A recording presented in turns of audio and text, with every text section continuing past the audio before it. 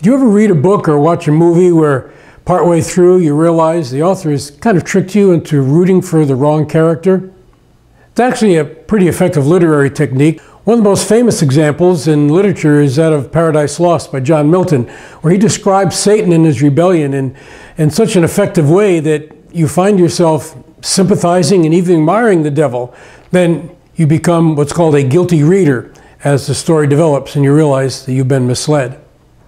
In fact, Milton did this so effectively, there are still scholars who claim that Satan is the real hero of Paradise Lost, which of course he is not. They missed the point by a country mile.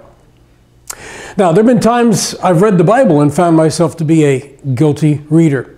For instance, in the parable of the 11th hour workers, where there's some men that come early in the day and work all day, and then some come and work just an hour, and they all get paid the same at the end. And the ones who worked all day complain, say, that's not fair. And you know, I can't help thinking, well, no, that's not fair. It doesn't seem right, does it?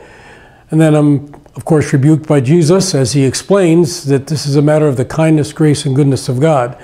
And I realize I have to change my way of thinking.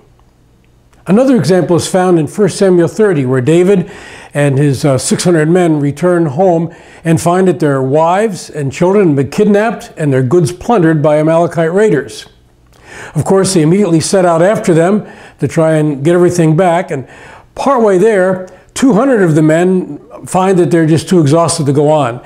And so they stay by the brook Besor with a pile of equipment while the other 400 continue the pursuit.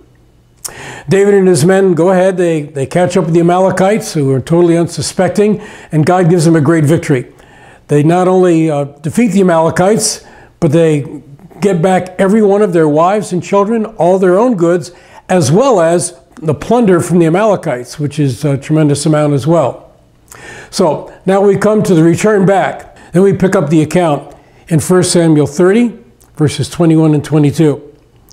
Then David came to the 200 men who had been too exhausted to follow David and who had been left at the brook Besor. They went out to meet David and to meet the people who were with him. And when David came near to the people, he greeted them. Then all the wicked and worthless fellows among the men who had gone with David said, because they did not go with us, we will not give them any of the spoil that we have recovered, except that each man may lead away his wife and children and depart. Now, the Bible calls the complainers worthless and wicked fellows, so I guess I should have taken a hint from that. But still, I can't help finding myself sympathize, saying, yeah, that sounds right. Why should the slackers be given any of the spoil? But then we read on, and I'm convicted by what David says, and find myself a guilty reader. Verse 23, but David said, you shall not do so, my brothers. With what the Lord has given us, he has preserved us and given into our hand the band that came against us. Who would listen to you in this matter?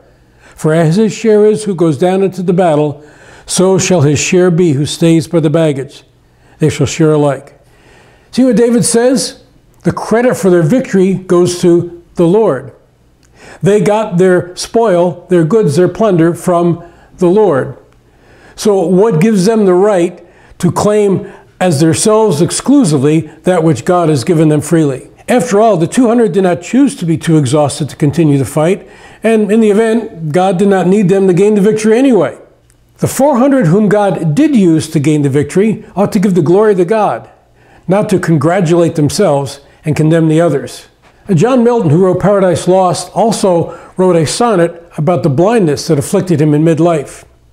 In this sonnet, he worries and complains about his blindness, feeling that it's going to thwart his efforts to serve the Lord, and does not know how he's going to answer the Lord when life is over, not being able to serve him as he wanted. But he concludes this way, doth God exact day labor, light denied? I finally ask. But patience to prevent this murmur soon replies, God doth not need either man's work or his own gifts. Who best bear his mild yoke, he serves him best. His state is kingly. Thousands at his bidding speed and post our land and ocean without rest. They also serve who only stand and wait.